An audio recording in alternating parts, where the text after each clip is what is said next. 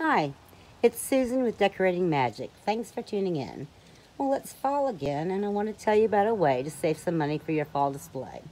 I've got some gourds here, and everyone loves gourds, but they can be a little pricey, especially the big ones. Would you believe that some of these gourds are over 25 years old? It's true. You can save your fresh gourds, let them dry, and then use them again for years to come.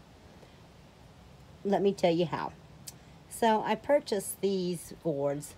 The orange ones are called swan necks, and I'm not sure what the big green one is called.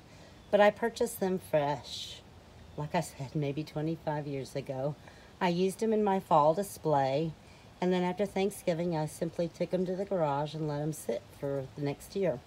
Now, you do have to keep them away from pets and people because as they dry, they get kind of powdery and moldy, and you just want them not to be around people or pets.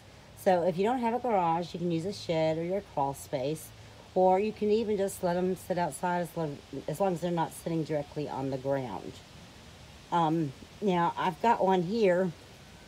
This is a pumpkin that I didn't mean to save. I just found it in the garden bed while I was cleaning it up.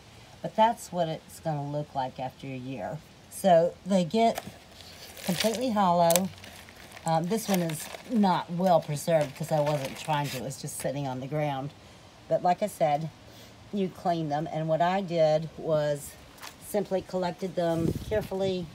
I soaked them in a weak bleach solution for about 10 to 20 minutes. And as I recall, I just ended up using like a little kiddie pool and did it outside. I wore a mask and I wore gloves. And I was just careful. And after you've soaked them for 10, 20 minutes, then just take a scrubber. And again, you get all this stuff off, all the loose skin and all the mold. And then set it in the sun to dry.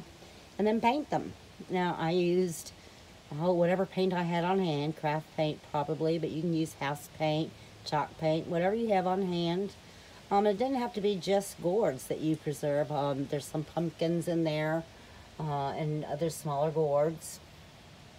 Anyhow, so after you've preserved them and washed them and painted them, I seal them with either polyurethane or polyacrylic, again, whatever I have on hand. And then to store them, I just put them in a plastic tote and put them up for the next year. It's just very easy, and it helps you have a big, bountiful display without spending a lot of money.